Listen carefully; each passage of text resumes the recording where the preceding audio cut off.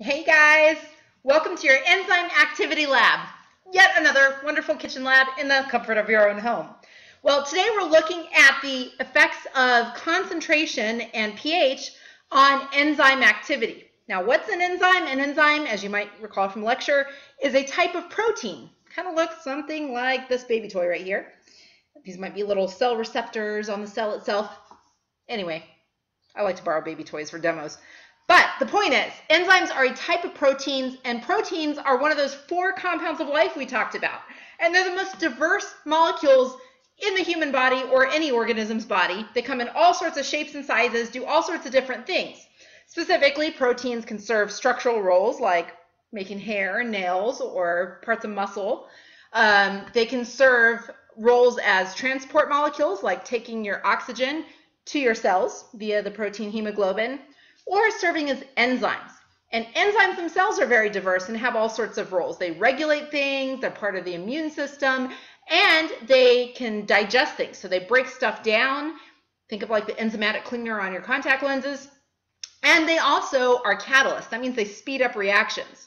Now the enzyme we're looking at today is a catalyst, and it's a catalyst called catalase. So imagine this is catalase.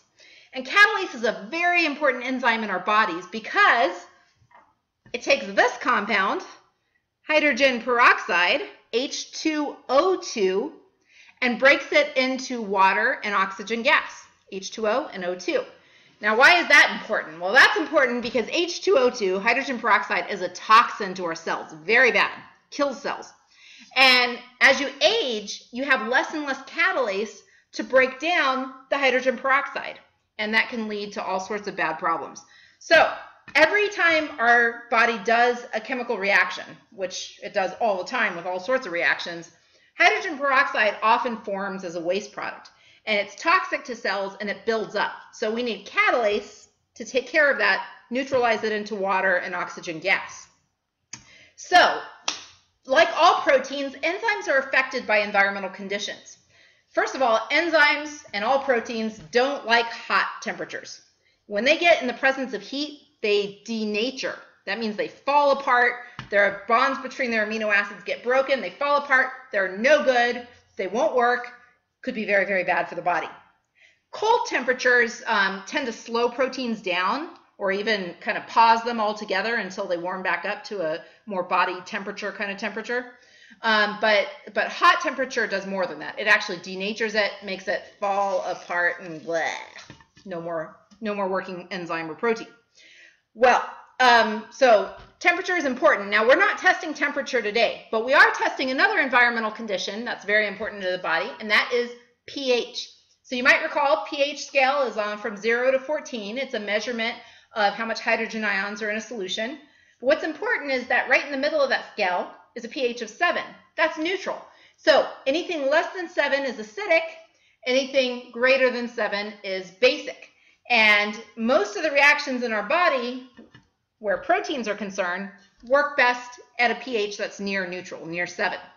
So for most enzymes, with the exception of the ones in our stomach, in the presence of a strong acid, they'll denature, like we talked about. They just fall apart, don't work. In bases, they usually just, the reactivity is diminished, although if it's a very, very severe base, it'll denature as well. So they don't like acids. They don't really like high bases. They hate heat. And it turns out their activity is affected by concentration. So the more of the enzyme you have, the more of the substance can be broken down. So if I have a lot of catalase, I'll break down a lot of hydrogen peroxide. If I don't have much catalase, very little will be reacted. So we're going to look at 2 things in this lab. One is the effective concentration of catalase on its activity, how well it breaks hydrogen peroxide down into water and oxygen. And the second part of the lab is we're going to look at the effect of pH on catalase. And for that, you're going to be taking a mild acid that you'll find around your kitchen, vinegar. And it doesn't really matter if you use apple cider vinegar, this is distilled vinegar, whatever. Vinegar is acidic. It has a pH of maybe about 3 or 2, depending on the vinegar you're using. Again, we're going to be looking at how hydrogen peroxide is broken down in the presence of acids and bases.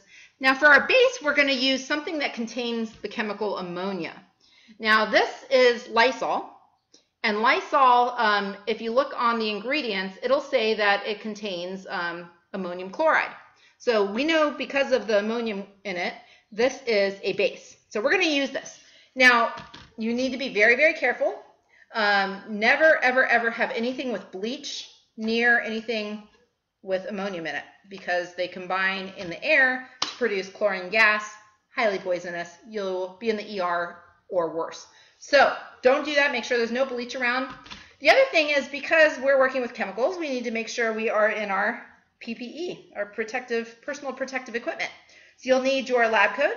Your hair needs to be up if it's long, gloves, lab gloves, and approved lab goggles. And again, these goggles should cover the sides so nothing can splash in there. So I'm going to put this aside for now because we'll be doing that the second part of the lab. You will be needing the hydrogen peroxide for this part of the lab, and I'll go over the other things you need. You're going to need something like a food processor. Blenders don't work quite as well as food processors, although they do work.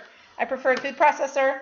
You could also use a mortar and pestle. This is a pestle, that's a mortar, but this is really heavy, and I don't like it. I use it to grind up spices, but you could use it for this lab. All right, so we're going to look at the effect of concentration of catalase in certain foods. So all organisms, whether they're a plant or an animal, have catalase because all organisms build up hydrogen peroxide as a waste product.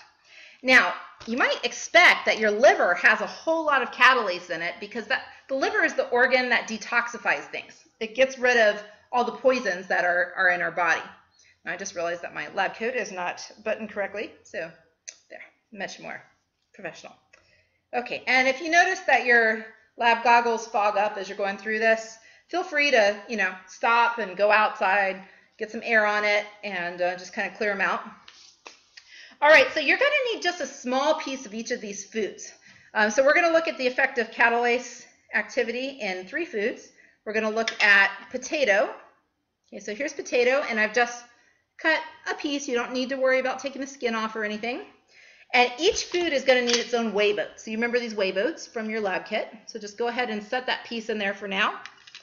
One of the things that's going to be really important is that you avoid cross-contamination among the foods. Otherwise, your results won't be believable because you don't know if the enzyme was affecting the amount of hydrogen peroxide broken down because of the catalase in that food or whether it was catalase from one of the other foods you were testing. So you need to make sure everything's clean between each food that you test. So kind of control, right? So the other thing you're going to need is an apple, and I've cut up just a small piece of apple. You just need something about that size.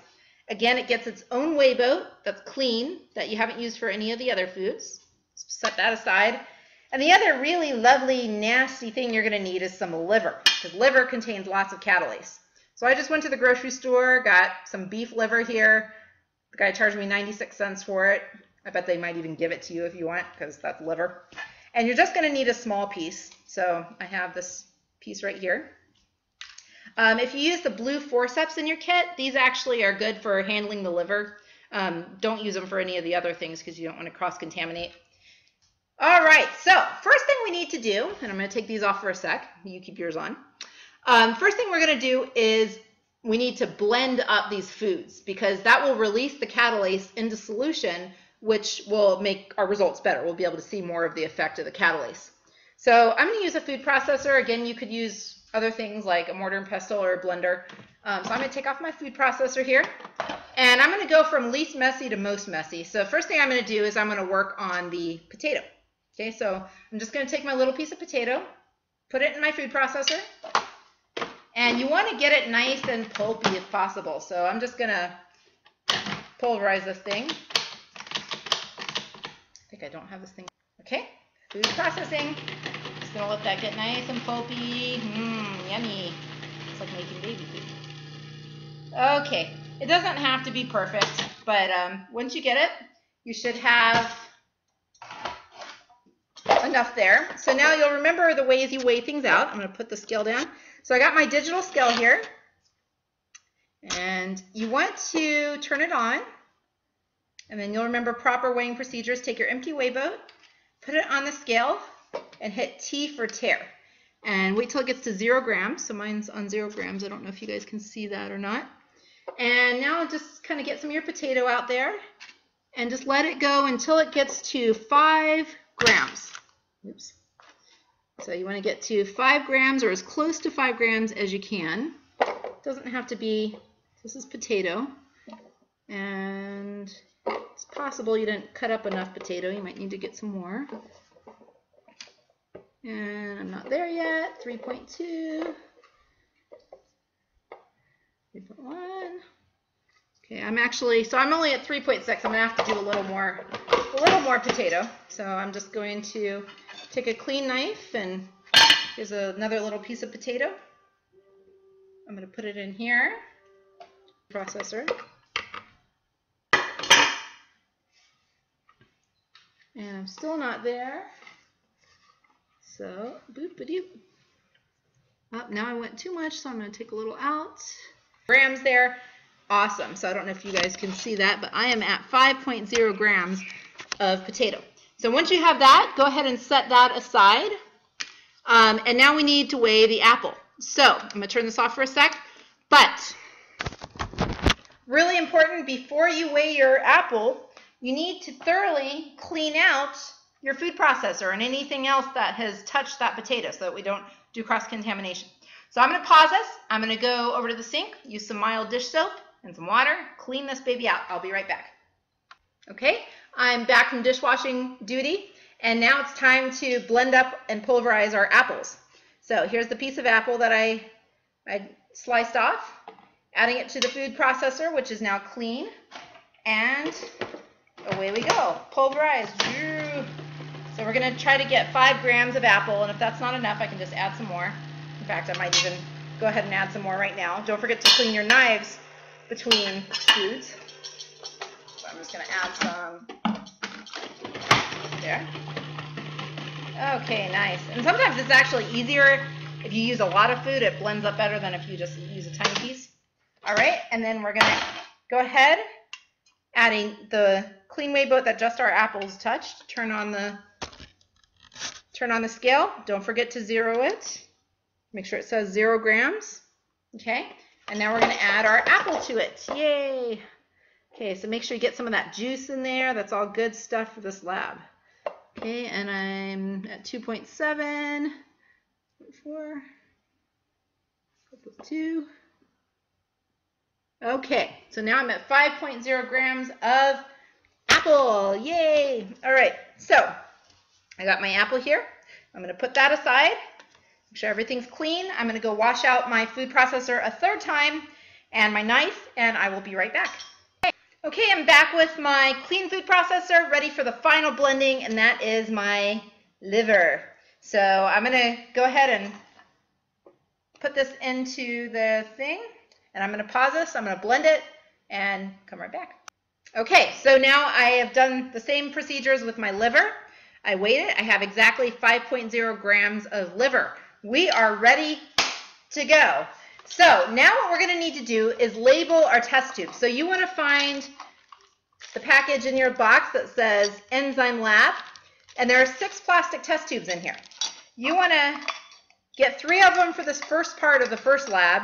You'll need the other 3 for the second part of the first part of the lab. Then you got to wash them for the second part of the lab on pH.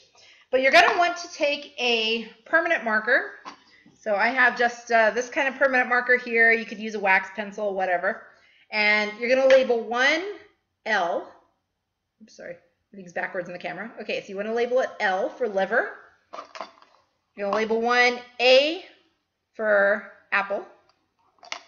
And finally, P for potato. So I got L, P, and A. And then you're going to want to take your transfer pipette. So find these in your kit. These are for the second part of the lab. You get this part of the lab. You want to label 1 H2O2. Let's see if I can turn that around for you. H2O2. Okay, that's hydrogen peroxide. You want to label 1, actually that's all you need for this part of the lab. Just label 1 H2O2, and this should only touch H2O2, hydrogen peroxide. Okay, so what we're going to do is add our food that we pulverized into our test tubes. Okay, there's exactly 5 grams of each. So the first test tube I pulled out is apple. And by the way, I'm using the disposable beaker that came with the kit just to hold these things. You could use a glass or whatever you want. Okay, so I'm going to try to add this apple first, which is here. Okay, so I'm going to add my apple to the test tube. If you want to take your blue forceps and wash them really well to do it before you use them, you can, but I'm just going to use my fingers here since I have clean gloves on. I'm just going to stuff it all in here because these quantities don't have to be absolutely exact, although you want them to be the same among all the foods. But that's sneezes recorded for history. Now you can take your glass stirring rod, which, where's my glass stirring rod? Or you can just take a unlabeled clean pipette that you haven't used. I'm just going to use that. So this doesn't have any label on it. And just use it just to poke all the stuff down towards the bottom. Now just make sure you're not using the same pipette for the other foods. Okay, so I got my pulverized apple in there. I'm going to set that into my little beaker for a sec. I'm going to pull out the one that says potato. Now you want to make sure you're not using the same glove without cleaning it. So I'm going to wipe my glove off here on some paper towels. Okay, now I got to add the potato. So now I got my potato in here. Now I'm going to do the same thing with the liver. Again, just make sure everything's clean between adding these things. And I'm going to go ahead and stick this one in the test tube. And now I'm going to add the liver. So I'm going to pause this for a second. Okay, so I have all of my ingredients here. So I got my potato, my apple, and my liver, and just make sure you pushed everything down to the bottom. You can also kind of tap them on the table, and that will help scoot everything down. All right, so now we have our foods. We've unleashed the catalase enzyme from them by putting them in the food processor. Now we're going to add the hydrogen peroxide, and that is where the reaction will start to occur. So the more catalase that's in the food, the more reaction will be taking place with the hydrogen peroxide. So think about it. What kind of reaction is going to take place? That hydrogen peroxide is being broken by the catalase enzyme into water and oxygen gas. And so how will you know if the reaction is taking place? You will see oxygen gas in the form of bubbles. All right, so let's see what happens. Now you try this with yours. As you do this, again, you can stop, rewind, etc. Okay, so let's add our hydrogen peroxide. Now we're going to be adding 3 milliliters of hydrogen peroxide to each of those tubes containing the food. So you have your pipette that you've labeled H2O2, right? Now if you look very closely at this pipette, it's what we call a graduated transfer pipette, that it has these designations all up the side, and each of those lines that has a number is 1 milliliter, and then there's a half milliliter between it. So it goes 1, 1.5, 2, 2.5, 3. See if you can notice that. It might be hard to get in the camera, but find that on yours. So the top line here is 3 milliliters. And so you're going to add 3 milliliters of hydrogen peroxide to each of your tube.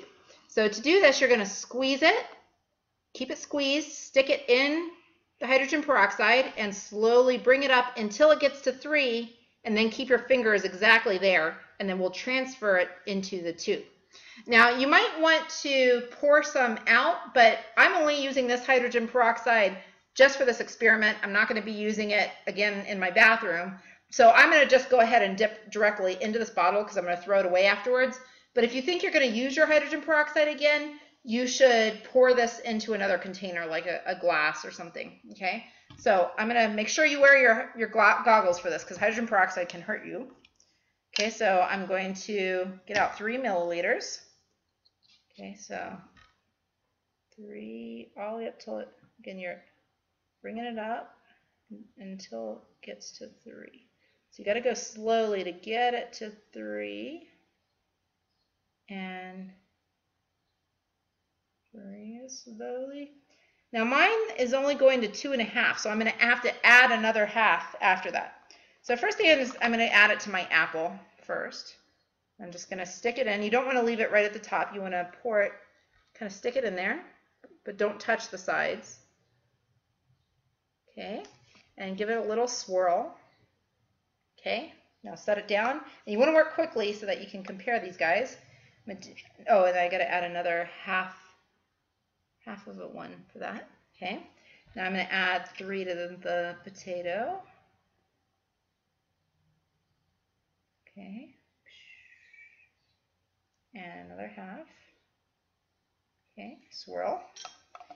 Oh, and look at that. You can already see the bubbles. And finally, another 3 to the liver. Whoa, already. Whoa, did you guys see that? Whoa, it's spilling over. Woo! Okay, so that happened fast, and I haven't even swirled it yet or added the final half a thing. Okay. Whoa. Okay, so now you want to watch these guys. So keep your goggles on. Use a stopwatch, maybe on your phone or something. And you want to watch these for 5 minutes, recording your observations of what's going on after each minute. So I don't know if you guys can see mine, but I mean, I'm going to take mine out. Just you leave yours in the thing, but just so you can see. So there is my liver. I mean, look at those bubbles up there. Again, that's oxygen gas in those bubbles. So cool. So that's my liver. And here's my apple. Not a whole lot going on in there. And here is my potato.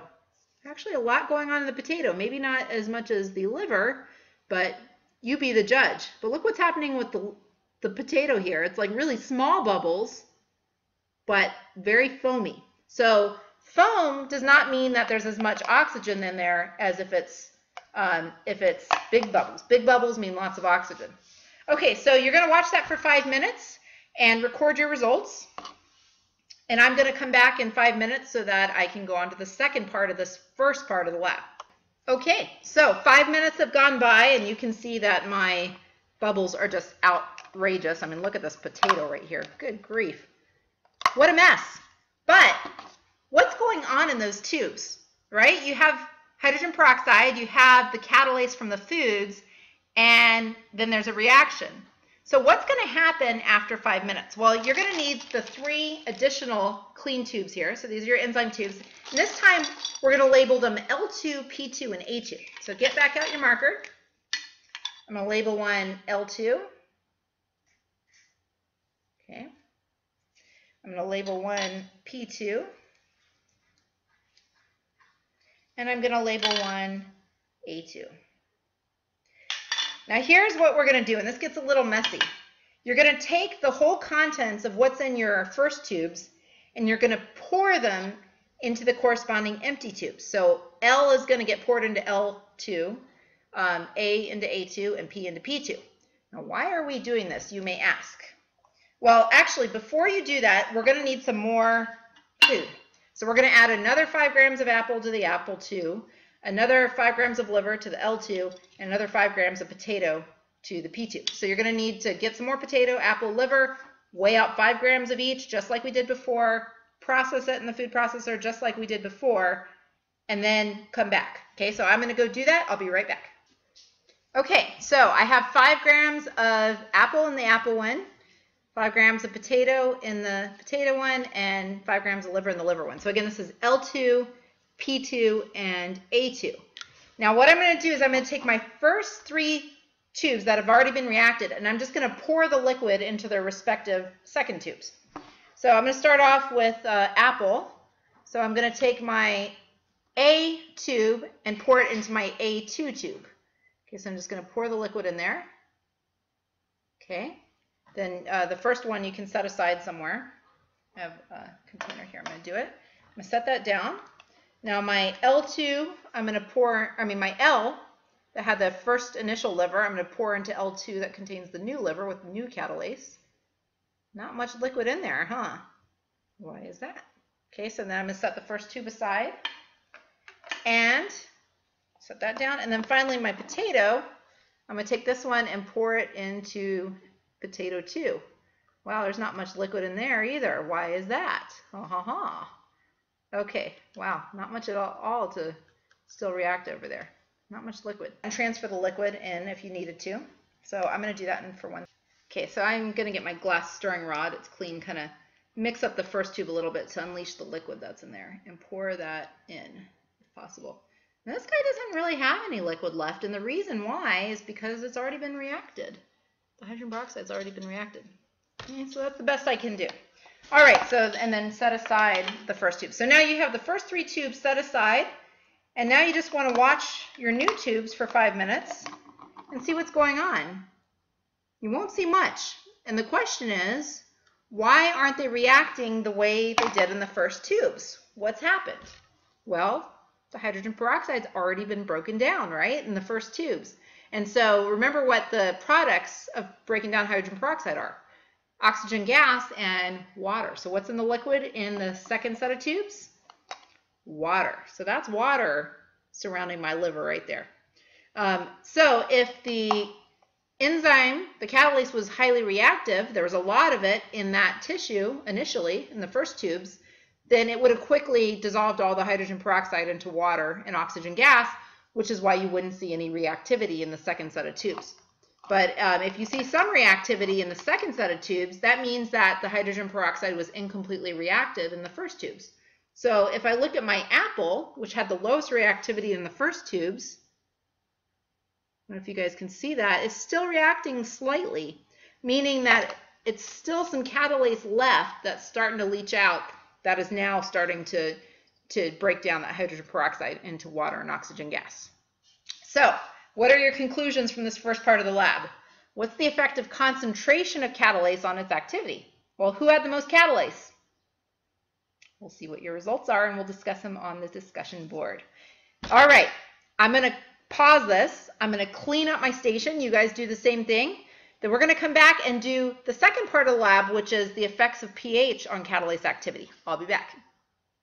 Okay, I've cleaned everything up. I hope you have too. And by the way, you might want to take like some soapy sponge or something and really clean your area because it's had liver, which you don't want to have that stuck to your table or whatever.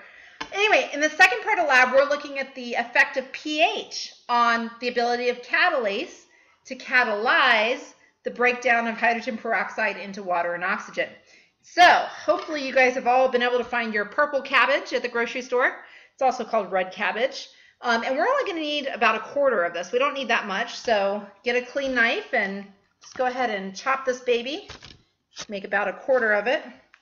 So I'm going to cut it here and cut it again the other way. Okay, so I have about a quarter of the cabbage. And food processor blender is going to come very much in handy here because we're going to need to have cabbage juice. So I'm going to drop my cabbage in there. I'm going to do it like this. And this one you want to blend really, really nice because we need juice. So I'm going to pause this for a sec. So it turns out cabbage is very rich in catalase. I guess cabbage has a lot of hydrogen peroxide it needs to break down. So it has a lot of catalase, but it's also a pH indicator. It'll change colors in the presence of an acid and a base. How cool is that? So it's perfect for doing this part of the lab. So I'm going to keep blending this for a while, get it really juicy. This one you want really juicy. You want lots of juice in there that you can squeeze out. You might want to give it a little shake. Do it again. All right, I think this baby's as juicy as it's going to get. So now we want to strain out the big parts and just use the little parts. So actually, I'm going to pause this. I'm going to get a big bowl just to catch this, which we'll then pour in our beaker. So I'll be right back. Okay, I got a fairly large mixing bowl just to collect this stuff.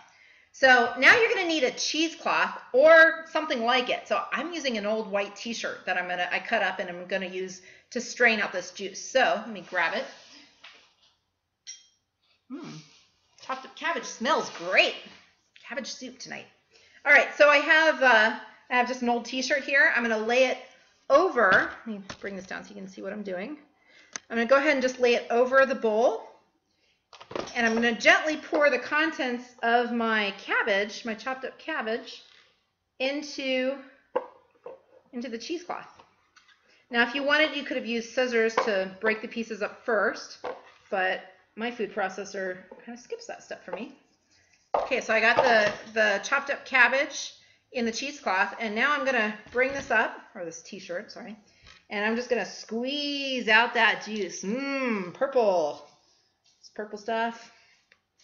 That's an old 80s commercial. You guys probably don't remember. Anyway, I'm just going to keep squeezing it till I get all this wonderful juice out. Now, this isn't producing as much juice as I had wanted, but you can squeeze it.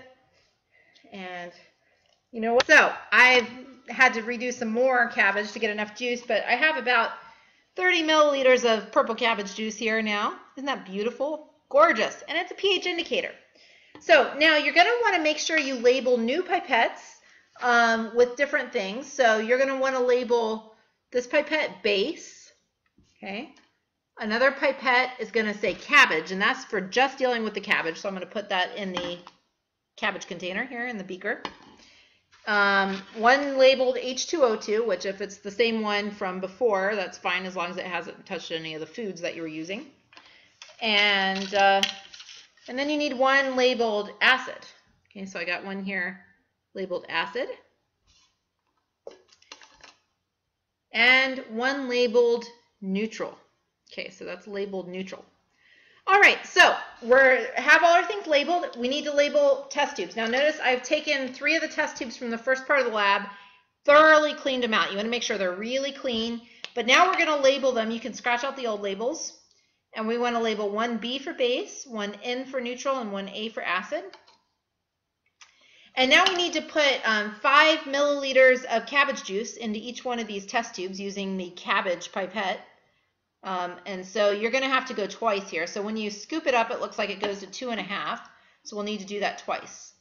And go ahead and put it right down into kind of the bottom here. So let's see if I can do this up close to the camera. Can you guys see that? Okay, so that's 2.5. So I got to go again. Another 2.5. So that's 5 milliliters of cabbage juice in there. Okay, 5 mils into the B. Now you're going to need something to hold these test tubes up while you work. So regular old drinking glasses work fine. And I actually got out 3 tall drinking glasses. So I'm going to go ahead and set my base test tube into the first drinking glass, just to hold it.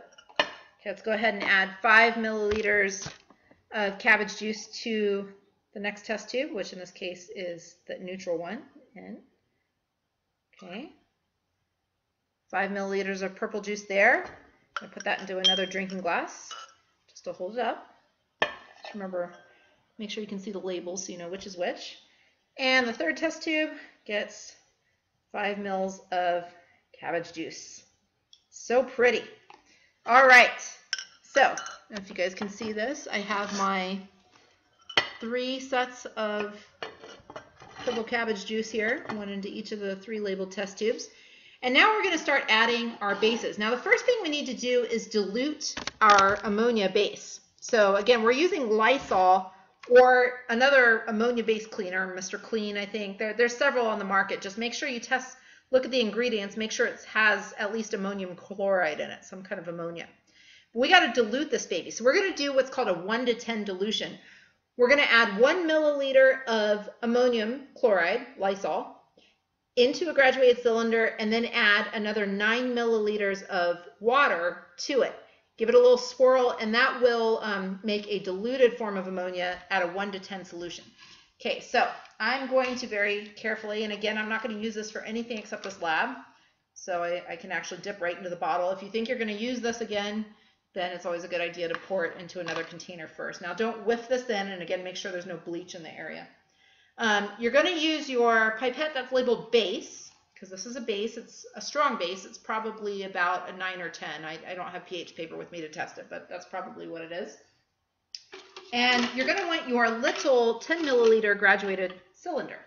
So find your little 10 milliliter graduated cylinder. Now don't breathe the stuff in. And I'm just going to add 1 milliliter to my graduated cylinder. Now here's the deal, and I'm going to put this away. Okay, so make sure you don't mix it with anything else. I'm going to put the top back on the Lysol so we're not sitting here breathing in Lysol. Okay, I'm going to set that aside.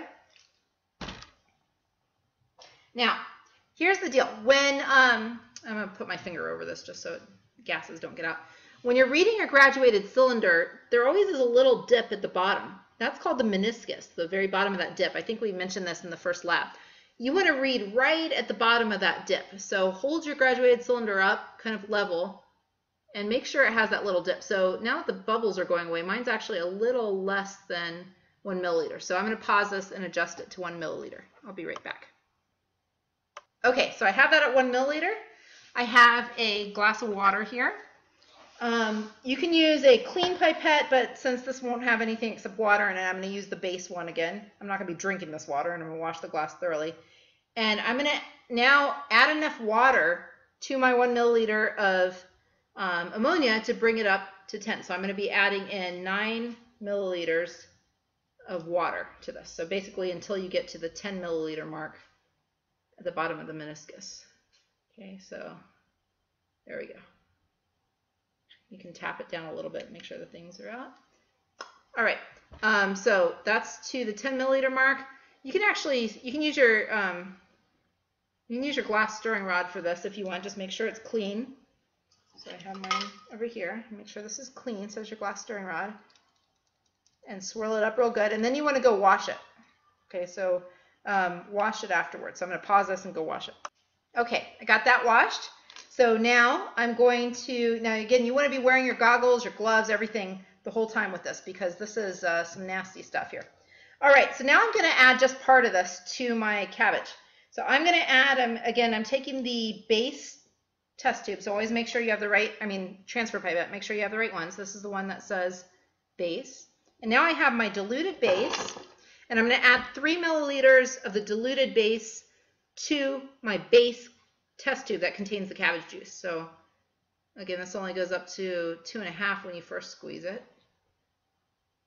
And so just note where it is and then fill it up throughout. So actually I owe about another 1.5 or 1.25 right there. So I'm gonna grab the one I labeled base. That's my acid. Here is my neutral. Okay, so this is my base. And I'm gonna go ahead and add it very gently there and give it a little swirl. Okay, so I just added a base. We'll see what happens with that. Okay. And then I'm going to switch pipetters. This is now, you can take your diluted base and throw it away if you want. Throw it down the sink and rinse it really well. I'm going to take my acid, which is going to be vinegar. And, again, I'm not going to reuse this, so, you can take it right there. Okay, and I'm going to add 3 mils of acid here. So I'm going to go to my acid test tube. So that's only 2.5. Add another one here. There. Ooh, you already see that? Can you see the color change occurring, especially when you swirl it? And you can actually, if your glass stirring rod is clean, go ahead and mix it up with the glass stirring rod. Okay. Wow, and you already see a color change. Put it back in the glass. Okay, I'm going to pause this, go clean the glass stirring rod. Okay, so we already have a change in color with that one. I'm going to stir up the base one a little bit better because that one's not quite doing what I expected. Maybe a slight color change, but not a whole lot. In really strong bases, the cabbage juice probably should turn green.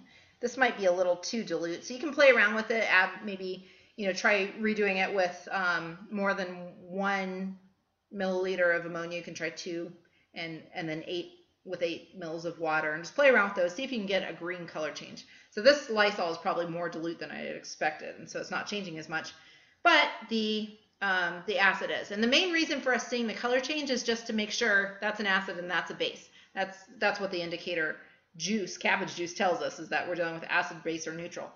For control, we're going to take the one labeled neutral and add in 3 mils of just water. Okay, so this is 2.5 and 3. Okay, and swirl it around. If your glass rod's clean, you can stir it, but you wouldn't expect a color change because this is just diluting your cabbage juice. So it should be a neutral pH, which it is because it didn't change color. And in fact, if you look at the difference in color between the neutral and the base, you can see there is a color difference. So this is a kind of more greenish purple. So this is a base, this is neutral, and this is our acid. Okay, so we've made our acid, base and neutral solution. So we're ready to go and look at the effective pH on catalase activity. So back to our hydrogen peroxide from before. Okay, here's our hydrogen peroxide. And you want to get your hydrogen peroxide pipette. So find where that is. Okay, so here's your H2O2 pipette. And now we're going to add 2 milliliters of hydrogen peroxide to each one of these tubes and give it a good swirl. So try to have your glass stirring rod done. Okay, there's 2 mils of that. Swirl, swirl, swirl. And 2 mils of that. Swirl, swirl, swirl. Ah, look at the bubbles. Catalase, woo! Getting all over the place. And 2 mils into my base. And let's see if we get any reaction there. Little bit, right? So you get a little bit of reactivity. Actually, it's quite a lot in this case. In the base, but not as much as in the neutral. And nothing, hardly, in the acid. So why isn't it reacting in the acid? Because what happened to the catalase from the cabbage? Denatured, right? Whereas when we didn't affect the pH, this baby's going crazy. So it's taking all that catalase in the cabbage and making it go crazy. And the base is also going kind of crazy. Maybe not as much, but clearly the base is not affecting the catalase the way that the acid is affecting the catalase. And that's what we predict. That, ideally, the catalase loves neutral, right? That's the pH of most of our body. So that's what it likes. Doesn't like acid. It's kind of okay with base. But if this was a really strong base, we might not be able to get the reaction that we're having. But Lysol was pretty dilute. So it's reacting, but it's not reacting as fast as the neutral, in my experiment anyway. So anyway, hope you had fun doing the lab. It's a big, messy lab, probably one of the messiest of the semester. And let me know on the discussion board what kinds of results you got, how much fun you had, what'd you think? Did you learn about enzymes and the effects of pH and concentration on their activity? All right, see you next week.